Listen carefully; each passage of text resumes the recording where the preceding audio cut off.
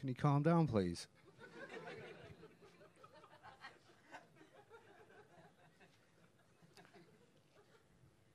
Thank you. I'm proud of my wife for everything she does for the planet.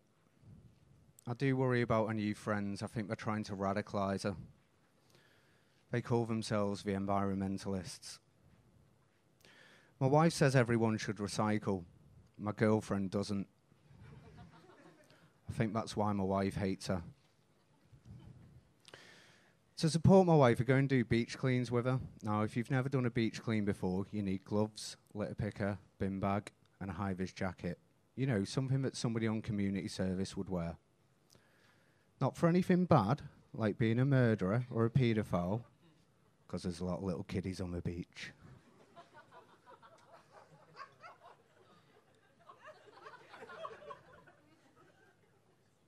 You find all sorts of items when you go and do a beach clean.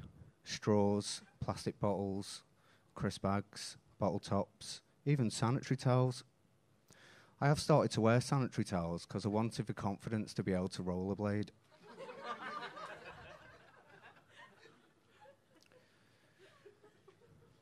I do get a sense of well-being from doing beach cleans, but I just don't like the locals because they come up to you and say, thanks for cleaning our beach. It's really good what you do for our beach. For more people like you in this world, our beach should be a cleaner place. Now, the last thing I remember was beaches were public places. Just because you live somewhere doesn't mean that you own it. I'm from Warrington. It'd be like me standing outside IKEA going, thanks for coming to our IKEA. Appreciate what you're doing for our IKEA. Get over yourselves. Are we big into recycling in Liverpool? No? Okay. Continue to destroy the planet then. Well done. I've come up with a few slogans to try and help people with their recycling needs. Don't be a complainer. Bring your own container. Use your hand. Save the land. Is that a plastic spoon? You're a buffoon. Fork off! You shouldn't use plastic forks. Straws are one of the biggest problems that we face nowadays because you can only use them once. They end up on the beach, wash into the ocean, kill the fishes. They even get stuck in turtles' noses. And if you really think about it, they're dangerous to camels because you often hear how they break their backs. So think of that one. I love my wife. I like my girlfriend. The one thing I don't like about my girlfriend is every time we're fooling around, I can't stop thinking about her dad. Now, I don't want to, but he just enters my mind. And I can't get rid of him. It's because every time I look down, she's got a little tattoo on her wrist that says Dad. And I find it really off-putting. She has got Mum tattooed on her left hand, and her mum is quite fit. She's not as good with her left hand. Swings and roundabouts. To try and reduce the amount of plastic that we're using, it has actually got me in a lot of trouble in my day-to-day life. I've actually been in trouble with work recently. Thanks for your sympathy.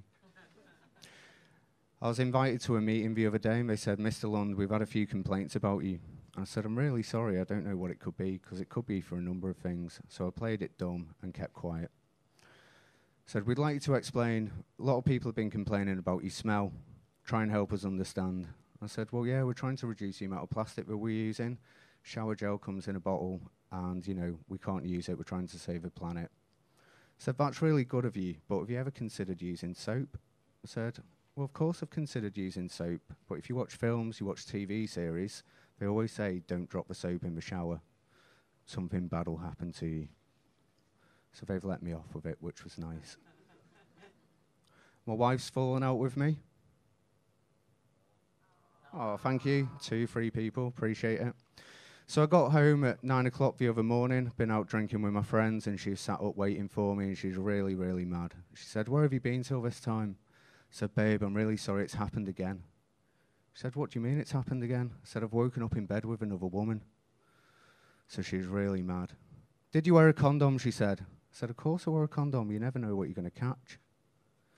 Have you any idea how long it takes for a condom to biodegrade? You're killing the environment. So stop wearing condoms.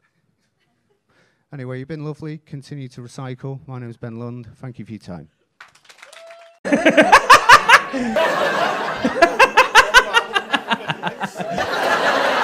Ha